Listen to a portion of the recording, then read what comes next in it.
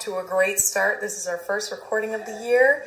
Luka has her hands beautifully positioned on the piano, and we're using her treble hand.